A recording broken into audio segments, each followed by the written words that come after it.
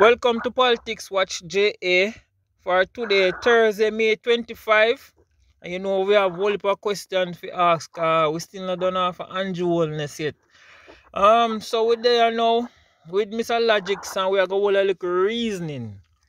Mr. Logics, say something to people before we start now. Yeah, man, big up to our listeners and viewers, big up people for the best content in politics, local affairs, global affairs. This is the show for you guys, so ensure that you like, subscribe, and share our podcast. Alright, so we see where Andrew Holness say he might listen to the people and he might hear what go on, and because of that, he might have solidarity. And him now go take the pay increase as a prime minister because he must keep what I don't know what much have to say. He must try to sue the poor people of Jamaica by not taking the salary, right? Solidarity and he understand. Yeah, understand and he must listen.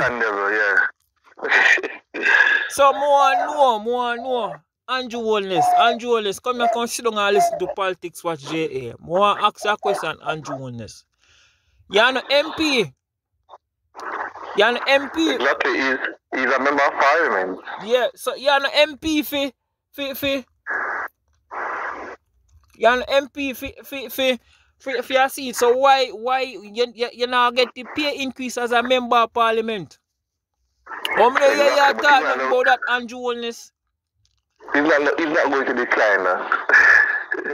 So we are telling me say him now take the member of parliament here. So that's around $12 million. So he's not going to decline that. In his eyes, that is a little job of money. No, but Andrew Holness still a play fool. Take off a fool, you know, if he does. So why is he's taking the population for fool, especially the voters, and one of the reasons why they are. I'm glad I mentioned that point, taking us for fool, right? Do you know that the Jamaican politicians, right, know that when they take the Jamaicans for fools, right, it is like luxury to them. You know why? Why? Because they know that the majority of the person that goes out to vote are uneducated. So why educated people do? They not vote. Most of the educated people stay back. Our educated people. Even the last election, just imagine in the last election, only 34% of eligible voters actually went out to vote. 66% of the population did not vote. So why Andrew Holness not ask the member of parliament them on the JLP side and the councillor for go in solidarity and don't take the pay increase? Why? I saw somebody asking that question and say,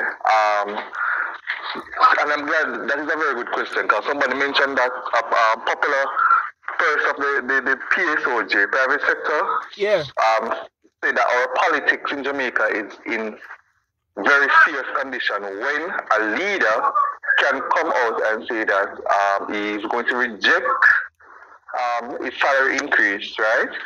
And all the other 49 or 48 members of parliament from his side of governance, right? From his party, not one out of the 48 came out and said that they are going to reject it. Not one of them. One.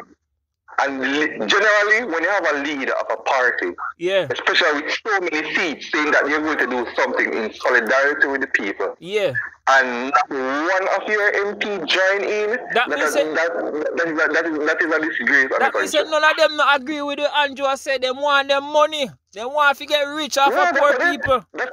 That's exactly what they're saying.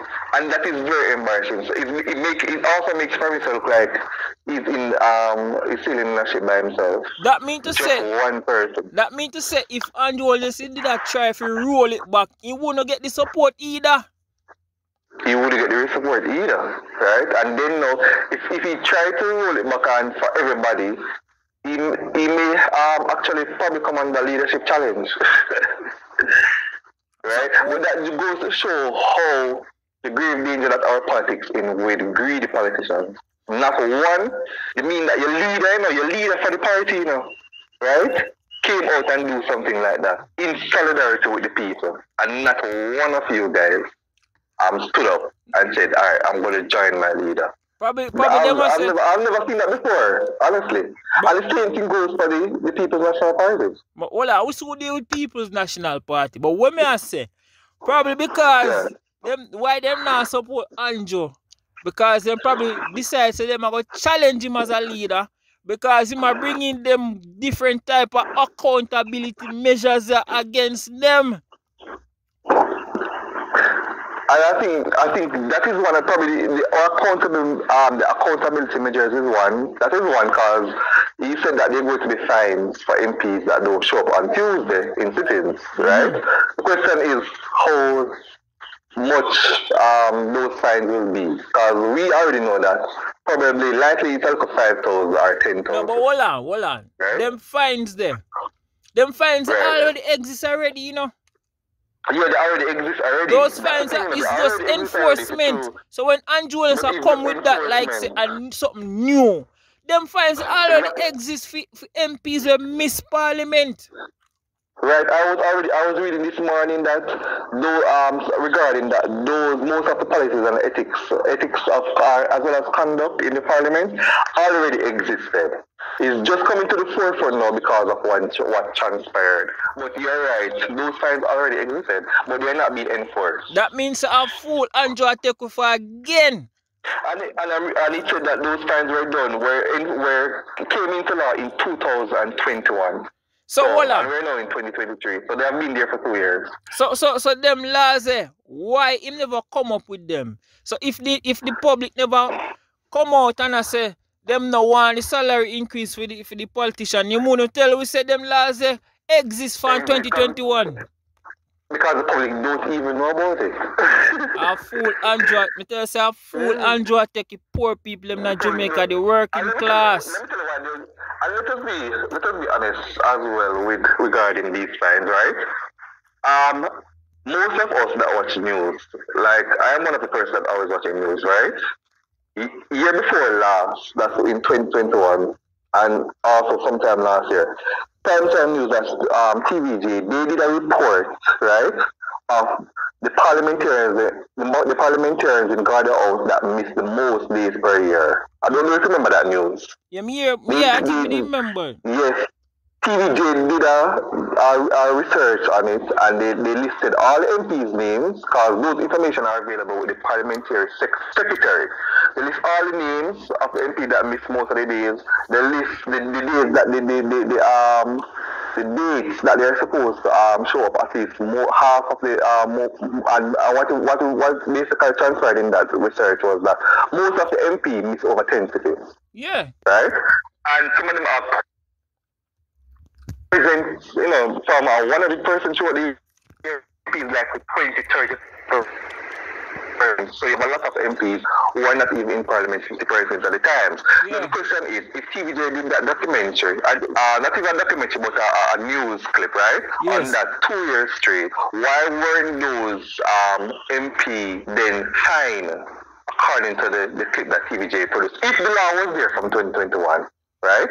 There were no reports in the news that they were fined. Even after TVJ highlighted that to the Jamaican public, because there were no reports of them being fined. Right now, Andrew Holness, I tell you, say law exists from 2021, and we're not sure, because him love take Jamaican people for fool. Yes, and after that, the media highlight the whole. You would have come out and say, boy, that nobody was fined.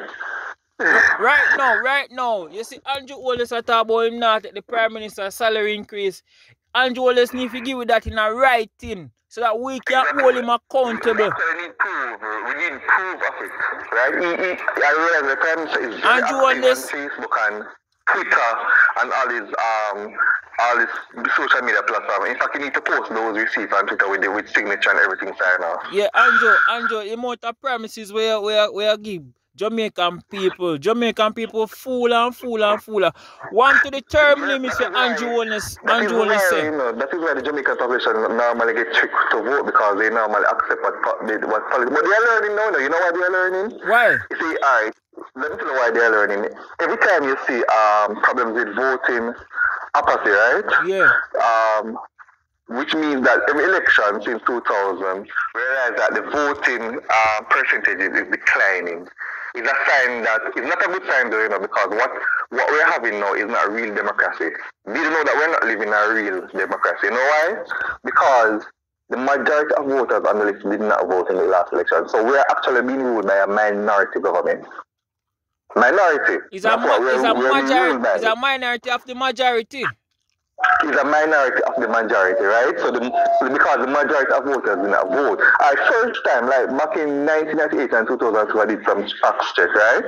The voting population that voted the election were like over 70%. Okay. In the 80%. No, that has become from 80, 70, now down to 34. It was 45% in 2016. No, it's at 34%. But may I ask you something before? That's a very, even the Prime Minister mentioned about it, that's a very serious situation regarding the country. The country democracy is very serious. So what is going to happen is that the more those voting numbers decline, right, what we're going to have is things in the country won't be able to move forward when our politicians won't be able to held accountable. And there is room for greater corruption when you have things like that. I mean, ask you, the salary increase Andrew Holness say not take. Is it possible for him to reject it? Yeah, it's possible to reject it, but you can't reject it until, like I was saying to you on one of the podcasts, that it won't come into effect until next year, no matter what they say, because we know how the restructuring wage negotiation is, where everything is already into the system. Andrew, you have to teach them a strike now, You understand? Yeah, so you need. I think the best thing Andrew could have come out and said, alright, for this year, I'm going to give, since it won't come in effect till 2024, I'm going to give all my paycheck this year to the poor and needy, and then next year, going forward, I reject everything. No, he must forget that. At least he's going to get at least 1 year out of it.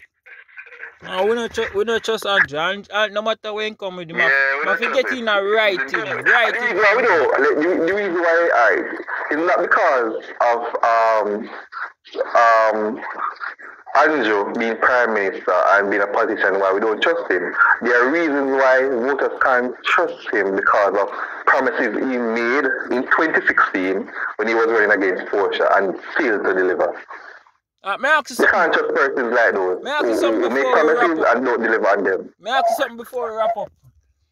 You sleep with your window and door open?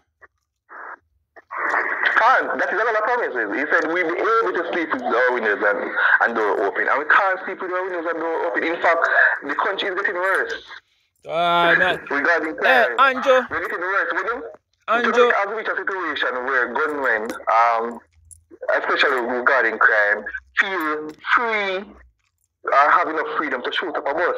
No, what happened in Jamaica before. We're not gonna say it. No, I'm not going to there, but I'm just telling you where the level of the crime situation is, where gunmen feel the need to shoot up an entire bus. That's something. This rejection of salary increase by Andrew, is it possible that it is a political strategy? It is a political strategy. Why? Because the Prime Minister himself saw where the opposition leader came out and said that he was giving 80% of it to charity, and he realized that the opposition leader have gotten a lot of traction from doing that. But he got traction. The Prime Minister realized that he got a lot of backlash from his own supporters. I know a lot of JLP supporters that normally, whenever Andrew Holness posts anything on his Twitter page or his Facebook page, Andrew Holness is never wrong for them, right? I know scores of them, and guess what? It's the first time I'm seeing these supporters that Andrew Holness has never been wrong in their eyes. It's the first time I'm seeing them bashing him over the salary. So and that is actually a very, very striking point. So if Andrew Holness roll back the salary increase for the politician, you think that would have make the Jamaican populace them more happier? That win back some vote. It would bring some comfort, but here's the problem it will also bring. It would bring